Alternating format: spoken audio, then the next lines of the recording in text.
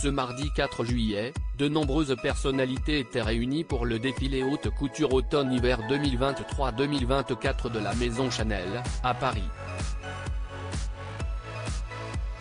La Fashion Week haute couture est un événement incontournable où les grandes maisons célèbrent leur savoir-faire exceptionnel. C'était le cas de Chanel qui a organisé, ce mardi 4 juillet, son défilé haute couture automne-hiver 2023-2024 depuis le port de la Conférence.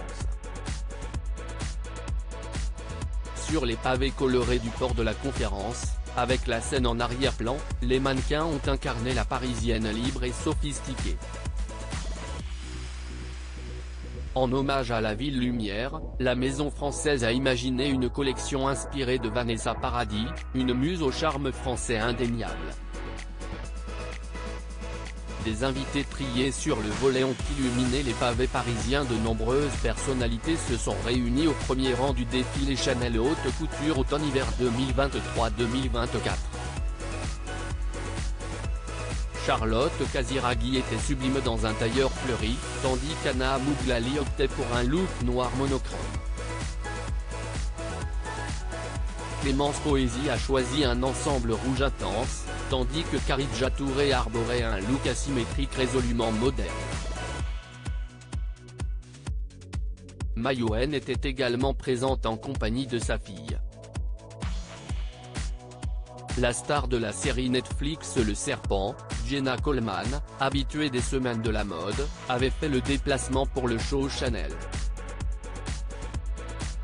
Elle était accompagnée des comédiennes Carole Bouquet, Elsa Zilberstein, Anna Mouglali et Anna Girardot, ainsi que des réalisateurs Baz Luhrmann, Elvis, et George Lucas qu'on ne présente plus.